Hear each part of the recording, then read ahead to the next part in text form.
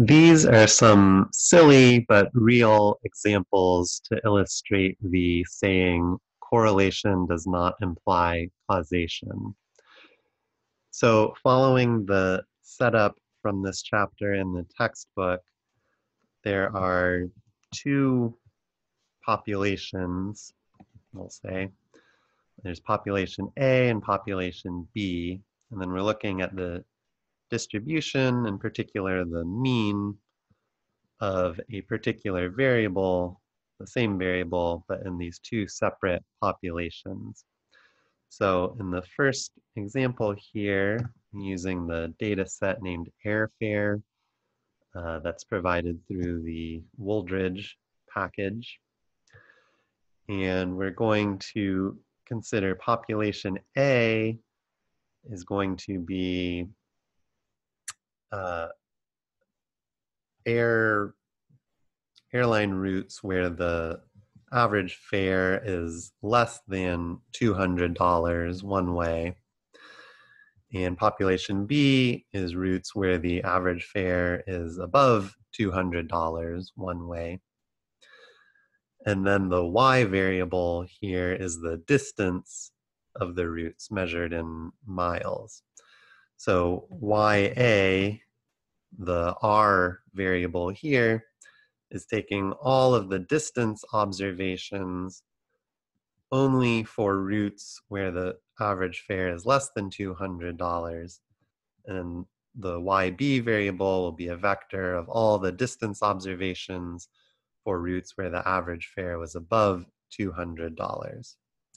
So you can run that code to create those variables. And then we just take the sample average, Y bar, for both samples. And then finally, we can compare the difference in the sample means. So we can see population A, the sample mean was 800 miles. Population B, the sample mean was 1,339 miles, so much longer. So in other words, the sample mean difference was 539 miles. So it's a pretty substantial mean difference. But of course, this is not suggesting that having a higher fare is causing the route to be longer. For example, if we had a route where currently the average fare was $100 and it was, let's say, 800 miles, this doesn't mean that if the airline decides to increase the fare to $300, suddenly the route can get longer by 500 miles. The route distance is just a fixed amount regardless of what the fare is. And in this case, probably the causality is in the opposite direction, where longer routes means it takes more jet fuel, so there's a higher variable cost, and the fare is higher to reflect that. So here there's correlation. There is some causal relationship, but it's not that having a higher fare causes a greater distance. So here's another example with the data set named alcohol, also in the Wooldridge package. So now population A is unmarried, population B is married, and then we're looking at age as our Y variable. So I'll set those up and again compute the sample means. And now I'll do the same thing where we compute the, print out the sample means for YA and YB, and then also compute and print out the sample mean difference. So when I run that, we can see the unmarried population, the average age was about 34 years old. Population B, the married individuals, average age is around 40 years old. So the mean difference is almost 7 years. But again, this does not mean that if you go out and get married, it will suddenly cause you to age 7 years, right? It's just describing the fact that the married people happen to be older on average. It's not that getting married has a causal effect on age. Another example with yet another data set here. This one is from an intro economics class. The y variable is the final exam score, which is out of 40 points if you read the help file for that data set. And then there's a couple different ways we could define population A and B. One, you could look at how many classes a student attended. Was it less than 28 or more than 28? You can also look at what percent of the homeworks were turned in by the student. So we'll look at that one now. So population A is going to be students who did not turn in all the homework. And then population B is students who turned in 100% of the homework. And again, we'll look at the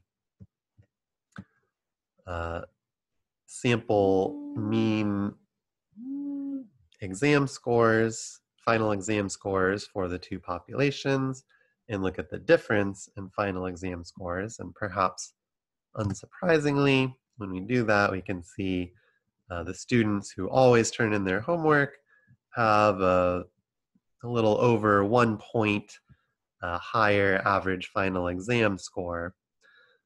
So does that mean if you're a student and you decide to turn in all your homeworks, that will cause you to do better on the final exam by 1 or 2 points? Possibly. That is a plausible explanation in this case, unlike the previous two completely silly examples. It could be that doing homework sort of helps you commit to studying throughout the semester and retain the information better. We can also, though, look at this other variable. Instead of final exam score, what was your GPA prior to the semester when the data was collected? So in this case, we'll do the same calculations, compute the different sample means, and look at the difference. And what you'll see, there's still a positive difference here, somewhat substantial difference actually. The students who in this semester turned in all their homework in previous semesters had about a 0.3 higher GPA on average than the students who this semester did not turn in all their homeworks.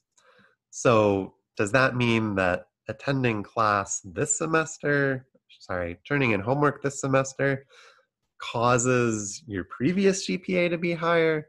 Now that is silly because it can't somehow travel back in time and affect your previous GPA that's already been decided.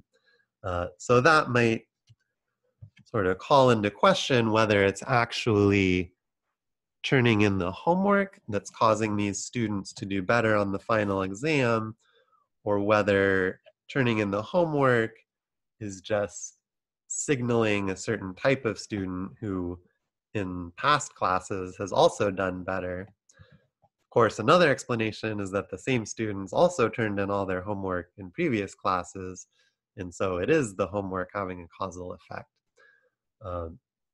All that to say, in this case, it's not clear whether or not it is the causation or not. One other silly example to end on with yet another data set. Here we're defining the populations in terms of, we're looking at married couples and looking at whether the husband works 40 hours a week or less, or whether the husband works more than 40 hours a week. So population A, the husband works 40 or fewer hours, population B more than 40 hours.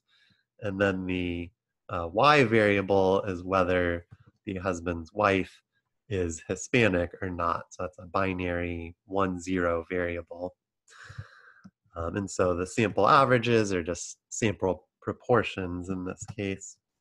So we can set that up and then look at the sample mean difference between the working more and working less husbands. And we'll see there's this negative 0.04 difference. So if you incorrectly interpreted the correlation as implying causation, you would say, oh, working more causes somebody's wife to be 4% less Hispanic, 4 percentage points less Hispanic.